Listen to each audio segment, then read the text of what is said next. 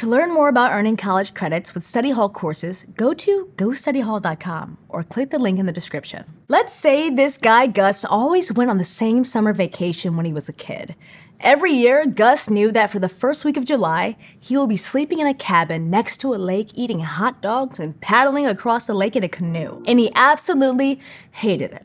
Lake water, cabins, mosquitoes, hot dogs. Well, the hot dogs were the one saving grace, but everything else, no thanks. So Gus decided vacations were just not really his thing. But then Gus met Gabby. Gabby loves vacation, and she thinks Gus is being a bit judgmental and jumping to conclusions. Gus wants Gabby to like him, so he swears he'll work on it. He just doesn't really know where to start. Luckily for Gus, there are plenty of solutions to his problem. Which isn't to say that those solutions will be quick or easy. You can't just start loving lakes or stop being judgy overnight. In fact, there's not really a clear, simple path to anything when it comes to being a happier, healthier person or improving a relationship. So that's why it can be helpful to know about all of the available options that can help us out with these things. Hi, I'm Deja Fitzgerald, and this is Study Hall, Intro to Psychology.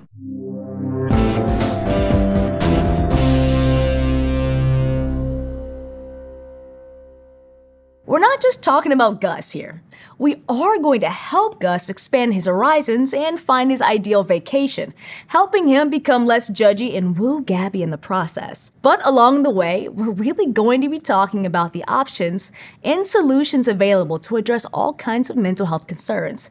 Because vacations and mental health aren't exactly the same thing, but it's a nice metaphor. And when it comes to mental health, finding or providing help can often seem as complicated, confusing, and out of reach as an affordable Airbnb with good reviews that doesn't make you clean the whole place before you go. So let's break it down. First, there are two main kinds of therapy. Psychotherapy is a name for any treatment that involves talking and thinking, and drug therapy involves taking medication to treat symptoms. Some people might prefer one over the other, or they might benefit from a combination of both. And to narrow things down for Gus, we'll give him two options too. He can take a road trip or go on a cruise. First, the road trip. It's the classic vacation. But there are lots of ways to do a road trip. Gus could stock up on coffee and energy drinks and drive for 16 hours straight. He could break the trip into shorter legs and find interesting places to stay each night along the way. He could stick to the major interstates or pay a visit to the residents of Radiator Springs. There are pros and cons to each option, and Gus may have to try some different things before he knows which one he likes the best. But regardless, at the end of the trip, Gus will be in a new place. He'll have learned some things and gained perspective. The same goes for psychotherapy. Various forms of what could be considered psychotherapy have been around for millennia.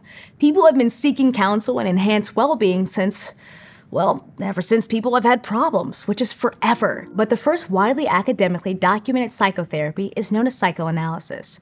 It was created by Sigmund Freud in the 1890s. And while many of his ideas are no longer practiced widely, neo-Freudian psychologists like Carl Jung and Karen Horney continued to innovate upon his methods in the 1930s and 40s.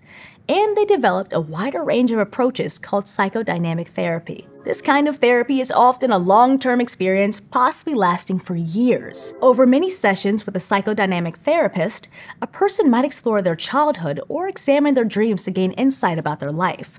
Like if a current relationship mirrors a childhood relationship where they felt powerless. A psychodynamic therapist can help their clients recognize and avoid harmful patterns. Other talk therapy approaches aren't designed to last years. Instead, a variety of interpersonal therapies are designed to address specific problems over a period of a few sessions to a few months. One of these kinds of therapy is called humanistic therapy. It was inspired in the 1950s by the work of Carl Rogers, a psychologist who believed that individuals have tools to work towards their own mental health. Within humanistic therapy, person-centered therapy is one approach where the counselor sees themselves as a witness, guide, and sounding board. They create an environment where their client can share freely about their life without feeling like the counselor is judging them, because just like Gabby, no one wants to feel like they're being judged. This technique is often referred to as unconditional positive regard. Another form of humanistic therapy is called Gestalt therapy, where the goal is to work towards a more integrated, authentic, and self-accepting self. In this case, the client is still very engaged, but the counselor probably asks more questions and uses different techniques to address an issue. Then there are a few different kinds of behavioral therapy, which can be further divided into a first wave, second wave, or third wave approach, depending on when they were developed. First wave behavioral therapy focuses on learning new responses to certain situations.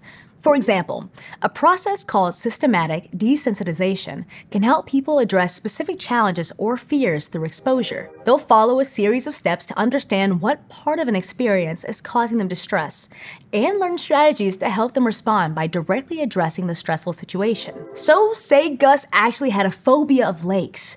He'd address this by first looking at pictures of lakes, then videos, then driving near a lake, and so on until he can eventually paddle a canoe across the lake without experiencing significant distress. Then, cognitive behavioral therapy, or CBT, represents the second wave of behavior therapies.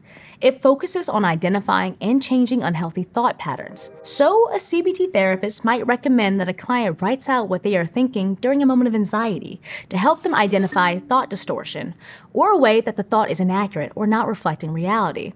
Like if they catastrophize or always expect a dramatically bad outcome, then they can change or respond to their own thoughts in a healthier way. An example of third-wave behavioral therapy is known as acceptance and commitment therapy. This approach focuses on mindfulness, or taking time to observe one's own thoughts without the emotional charge. This helps a person to accept temporary challenges and understand what things they have control over and what they can't change. Along with the different types of therapy, there are also different therapy settings. So this is kind of like Gus thinking about who he wants to travel with. He could go solo, or he could take some friends or family with him. He could even do one of those guided bus tours with a group of strangers. And hopefully, eventually, he can go with Gabby. In the same way, a client can work with a therapist or counselor one-on-one if they want a more personal experience. Or they might try small group therapy to help them relate to others and provide additional insight and accountability. Other options include couples therapy, if a person wants to improve their relationship with their romantic partner, or family therapy to work through something that affects their whole household or family unit. There are also self-help groups which focus on peer support, but aren't led by a therapist. Alcoholics Anonymous is one of the most well-known supportive self-help groups. Each of these approaches can be effective in different ways and for different people at different times. But across all the different approaches, it can be extremely important to have a group or therapist that is culturally attuned or understands diverse backgrounds and experiences. For instance, a Latino person may go to a therapist in the United States and say that they think they are experiencing susto. However, when they describe their symptoms, the therapist may recognize them as symptoms of a panic attack. If the therapist isn't familiar with susto, the patient may feel misunderstood and think the therapist can't help them. But if the therapist is familiar with susto, they can explain how susto may include panic attacks, but is something much broader, and work with the patient to understand what is happening and why. The setting and perspective of the therapist or therapy group can make a big difference in a person's experience, whether they feel heard and understood, and whether they're able to make progress in that setting. But maybe Gus isn't sold on road trips and he decides to learn more about cruises. Just like with the road trip, there are different types of cruise. Gus might try a cruise on the Mississippi, or a Caribbean cruise, or Scandinavian cruise. Each one offers something a little different, so Gus will have to find the one that feels right for him. And for some people or situations, psychotherapy may not be the best approach, or maybe psychotherapy is helpful for a time and then stops feeling helpful. In these cases, medication may be an effective way to treat mental health symptoms. Medications can work on the body and brain in various ways. For instance, selective serotonin reuptake inhibitors, or SSRIs, are a common treatment for depression. Research into how these drugs like Paxil, Prozac, and Zoloft work is still ongoing. One long-standing hypothesis is that low energy and negative feelings are connected to levels of neurotransmitters like serotonin. So by keeping more serotonin available to the nervous system, these medications can improve symptoms of depression. But other researchers have questioned this hypothesis, so more research or better solutions may be necessary. Another class of drugs, known as antipsychotics, works by blocking neurotransmitters like dopamine to treat the symptoms of schizophrenia and other severe psychological disorders. These drugs can reduce auditory and visual hallucinations, delusions, and paranoia. Other classes of mental health-related drugs include anti-anxiety medications like Xanax or Valium, which suppress central nervous system activity. Mood stabilizers reduce both the mania and depressive symptoms associated with bipolar disorders.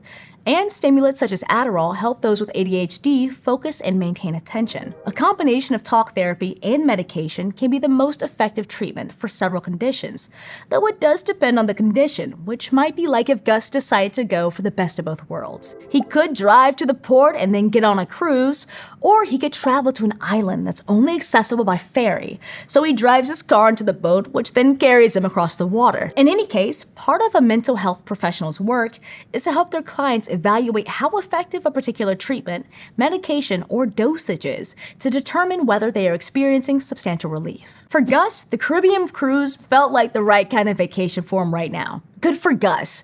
But next time he needs a vacation, he might need something different.